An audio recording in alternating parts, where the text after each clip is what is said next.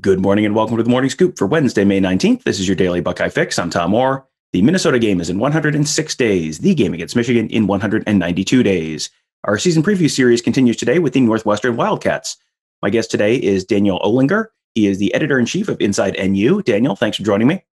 Thanks for having me on, Tom. Glad to be here. So the Wildcats won the West. They're like one of the more up and down teams in the country, it seems, just depending on do they have everyone back? Do they have no one back? Last year they were up. They won the West, played Ohio State tough in the Big Ten championship game.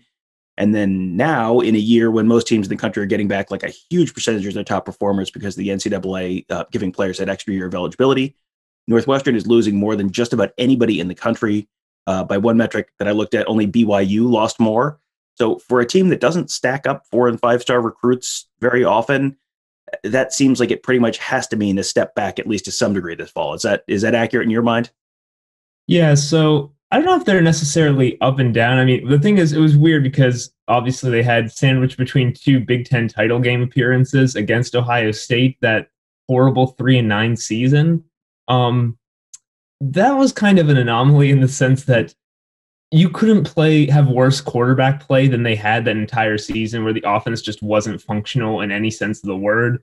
I think it was like the only teams they had more passing yards all season that year were the three triple option teams. So it was very much like that was like, that was, I think, the outlier year. Is just, it wasn't going to happen that year. And they're obviously I would say there's probably going to be some step back that they were so experienced in 2020 that defense was just filled with seniors, guys who had been there, had been to the Big Ten championship before and came back again and were ready to win. So yeah, I would say there's definitely a step back potentially coming with how many new guys they're going to have, and they have to replace their transfer quarterback Peyton Ramsey, who was very good for them this past year. So yeah, maybe a step back to the Northwestern you've probably come to know over the 2010s, which is about 7-5, 8-4, 9-3 if it's a good year. But also maybe having only one loss heading into the Big Ten championship, that might not be at that level. But this isn't going to be like they regress all the way back to 2019 where they were down near the worst teams in the Big Ten. Well, you mentioned losing Peyton Ramsey there, and they have a total of 6 quarterbacks in right now, including Ryan Helinski, who is a transfer from South Carolina. Do you have any sense? I mean, that is a lot of quarterbacks. If Ohio State is a 3 quarterback race, and that's that's a lot to keep in mind, and Northwestern's got twice that. So do you have any sense for which guy or guys are kind of coming out of the spring sort of at the top of the depth chart right now? Well, yeah, it's like most things where there are 6 quarterbacks, but it's not a 6 quarterback race. There's very much, it's pretty clear, I think, that who could be competing for the job. I think I wrote down numbers here, just if I had to take a guess, it feels like it would be Ryan Helinski, because if they're bringing in a transfer and a guy who did have experience at South Carolina, you're bringing that guy in because, Peyton Ramsey, you're thinking he can step in and produce for your team. Now, I wouldn't say it's impossible for Hunter Johnson, who's now, this is going to be his third year where he's eligible to play, the former 5-star at Clemson. I mean, it's never come together for him, but it's definitely possible that he could still win the job. I don't think they're saying that Hunter is just out and he's going to be a backup here. If he does beat out Helinski, that is possible. And then Andrew Marty, who they've most famously used as an option quarterback when in that 3-9 season, they upset Illinois, basically just running option all game with him. He's gotten a few snaps before. I would doubt he would win the job, but I wouldn't say it's just utterly impossible for him. And then the other 3, they're just not winning the job. So it's probably I would say 55% it's Ryan Helinski, 40% it's Hunter Johnson, 5% it's Andrew Marty. And of course, I'm just speculating there. There's no inside, oh, this is what they're thinking right now. But if I just had to guess, that's what I would put it at. If that all makes sense. Yeah, absolutely. And I mean, they're kind of starting from scratch at wide receiver as well. They lost, I think, their top 4 wide receivers from last year. Was there anyone that kind of jumped out there this spring, or is that going to kind of be a little bit of a rebuilding project? Yeah, so this is a funny stat I pulled that Northwestern's returning leading receiver was Cam Porter, who was their running back, who only started the last 3 games and had 9 receptions. So yeah, it's a lot of receiving production it's going to be missing. They do get J.J. Jefferson back, who missed most of the season, missed pretty much all of the season with injury. He wasn't a huge receiver for them, although you had to take all 2019 receiving stats from Northwestern with a grain of salt because they had no one to really throw them the ball. And that kind of made things difficult. Berkeley Holman's gotten some playing time. Malik Washington's gotten some looks. So it is basically a completely new receiver room in some ways. So, I mean, they're basically, I guess, if Northwestern, they obviously know their guys better than all of us, but they're probably looking around saying, okay, which one of you guys are going to step up? Because it is open tryouts here. Who are going to be receivers now? Because we relied a lot on Ramad Chokio Bowman this last year. The big physical receiver could get open, didn't really drop passes. He's just really solid all around. Riley Lees was making underneath catches forever. Like stuff like that is just gone now. So it's a completely new room for them to work with. Well, some young guys and some guys who've been around a little bit. Last year, Northwestern had a new offensive coordinator. That was something that worked out pretty well because I think the previous regime had kind of gone a little bit stale. This year, they have a new defensive coordinator, Mike Hankwitz, who had been the DC since 2008, just retired. He was someone who I don't think anyone was in a rush to push him out the door. Their defense has generally been very good, been the side of the ball they can really rely on for the most part. Are you expecting to see any significant changes on that side of the ball under Jim O'Neill, who's the new DC? Or, maybe is this not that big of a change because this is sort of like, behind the scenes, Pat Fitzgerald is really, he's obviously a former linebacker, knows defense very well. Is that just kind of Pat Fitzgerald's side of the ball anyway, and it doesn't really make a big difference who the DC is? I mean, I think it definitely makes a big difference because Mike Hankwitz, it was very much his defense. The players all talked about how much they loved him, how well he understood the game, how committed he was to watching film, always having plans for them, how well he schemed up things. He's the one, very much, I'm sure, him and Fitzgerald work together. Obviously, they both understand defense very well, but putting together their game plan against Ohio State in the Big Ten championship, that gave them a chance in that game where basically deciding that they will die before they let Justin Fields get going in the passing game, just dropping everyone back is which is kind of what they had to do, just admit that we're going to take this away from them.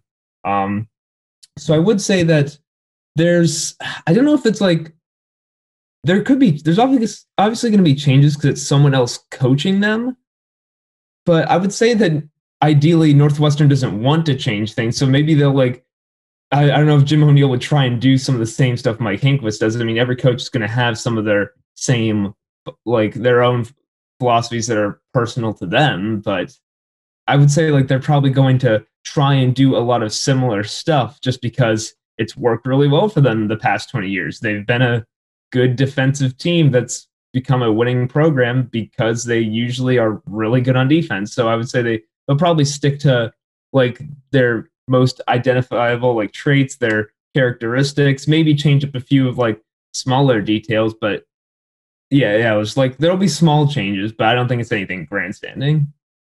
Personnel wise on that side of the ball, what is the biggest strength? What's the biggest concern on the defense for is there one unit that's looking pretty good coming out of spring, or that it's kind of the big question mark? Where are they looking good? Where are they looking bad right now on defense?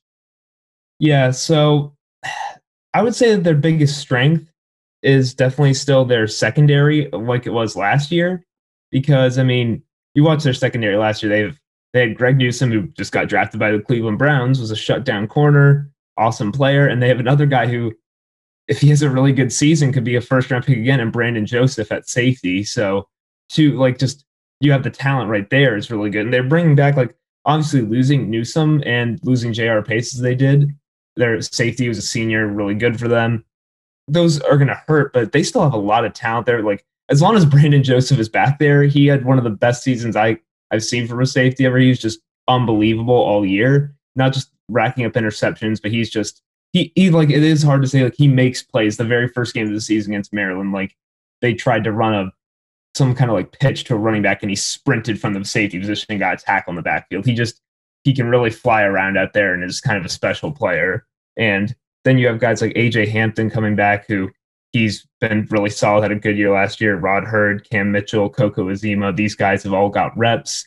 They'll probably adjust around adjusting to find that safety next to Brandon Joseph, maybe converting one of those guys, because, I mean, they're all very experienced. But I would say secondary, they feel probably pretty confident in what they have, considering how good they were last year, and bring back enough of those guys. defensively, I mean, linebacker and defensive line, I would say linebacker, they lost two very important pieces in Blake Gallagher and Patty Fisher. Returning Chris Bergen, who gets to play again. He's the undersized linebacker, but has made plenty of great plays and been solid throughout his whole career. Although I think they like their linebacker depth, so they're probably confident. And they've had time to get some of those guys like Peter McIntyre into games, get them some reps, get them some experience. So I think they're going to be looking at a lot of new things at linebacker. They're not the guys that they've consistently had over the last few years, but they're probably still fine at linebacker generally. Defensive line was their weakest position this past year, which, I mean, it's hard when you have one of the best defenses in the country saying that's your weakest position group. It sounds like a knock, but it's like they were ultimately fine. I think they returned Adetomiwa Adebawore, who was, I mean, I'm a big fan of him. He's very fast for a defensive lineman, usually makes a few plays every game where he just beats someone off the line of scrimmage and get in the backfield. And they brought in a transfer from West Virginia, Jeffrey Pooler Jr., who he's not like a breakout star or anything, but he's had solid production at West Virginia, a Big 12 school, and he can probably come in and play for them at defensive end and be fine.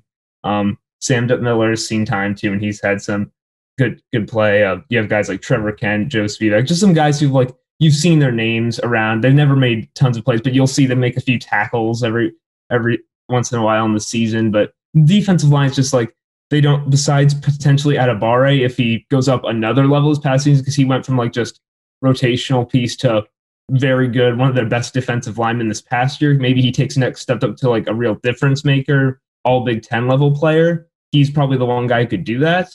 Other than that defensive line, it's they're fine. They don't have any weakness probably there, but it's no standout players, whereas they might feel like they have at other positions on the defense. So I want to switch gears to recruiting real quick, because I was looking through their past classes and their current classes, and something really jumped out to me. They had 2 players ranked as 4-stars in the classes of 2018, 19, and 20 combined. And then they brought in 3 guys who were 4-stars in 2021. There's another one committed already for 2022. Is that that fantastic new facility right on the lakefront? Is that what's bringing people in? Is it the on-field success?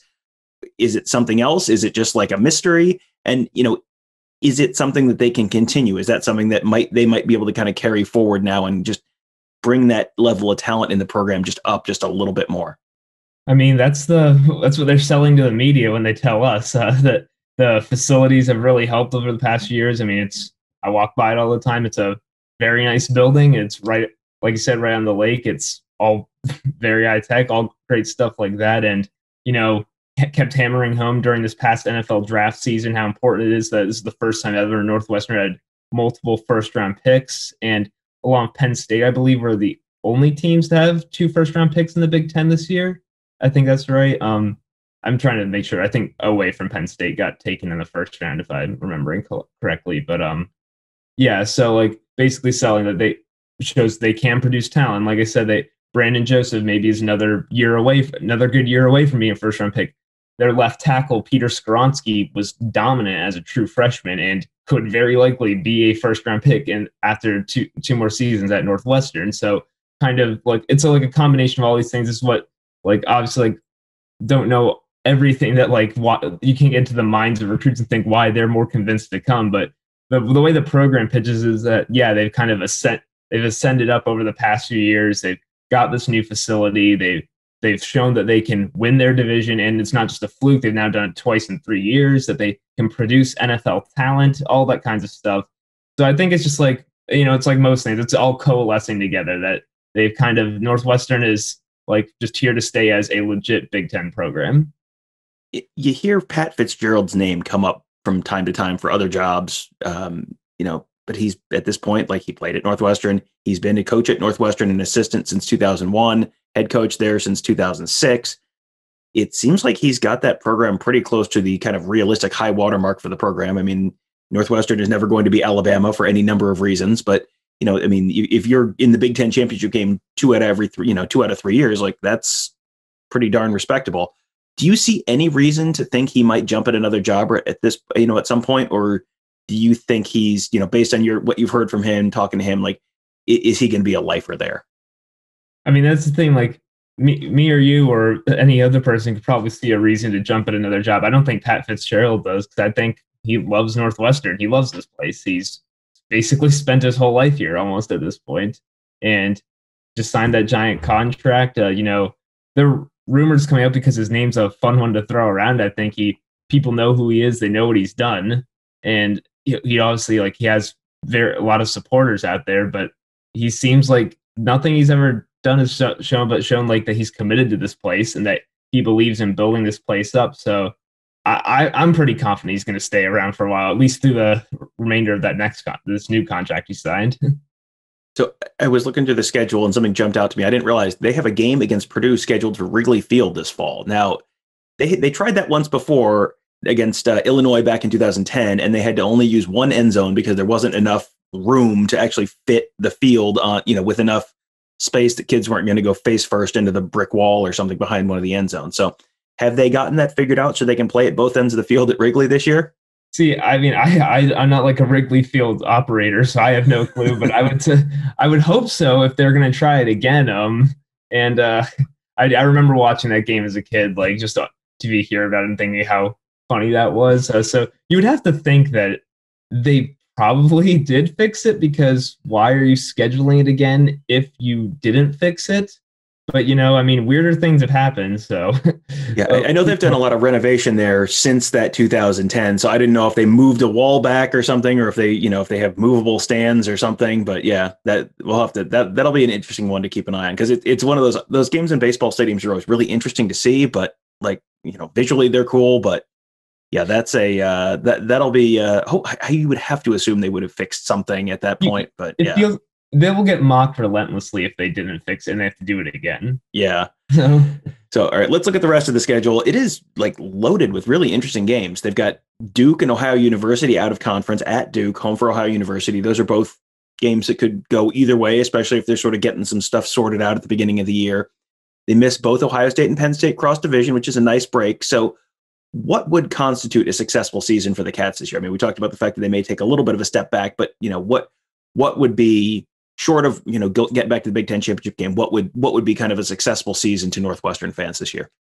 Yeah, and obviously, successful season to Northwestern fans and the Northwestern program within the program are very different things. As Pat Fitzgerald says, the next step is they've made the step where they've shown they're here, and he wants to win the Big Ten title down, not just get there. And like I said, you pointed to Duke and Ohio as games that could go either way. I would say them, and probably actually most Northwestern fans feel like they're at the point where they should just beat those teams. Now, Duke they've had some very interesting games with Duke, so that'll be a kind of a fun one to see. But yeah, I do think it's also interesting. They had that stretch near the second half of the season: Michigan, Minnesota, Iowa, Wisconsin, which is pretty rough. But you hope they can. Those are probably, if I had to guess, those will all be 4 very close games, probably in the 10s and 20s, like most Northwestern games are, which could all go either way.